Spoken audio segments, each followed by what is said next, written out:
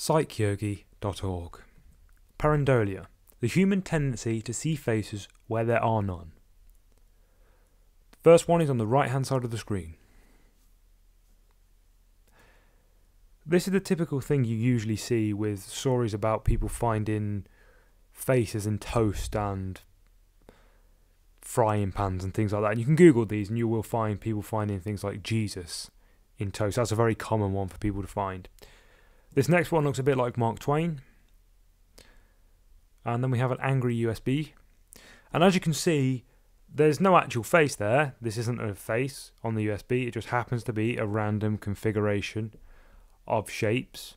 So you've got the two triangles indicating that you need to squeeze to take the USB out, and you've got the arrow pointing up, which is sort of like a nose, and then you've got the dimple, so you know which way it goes into the device, which looks like a frown.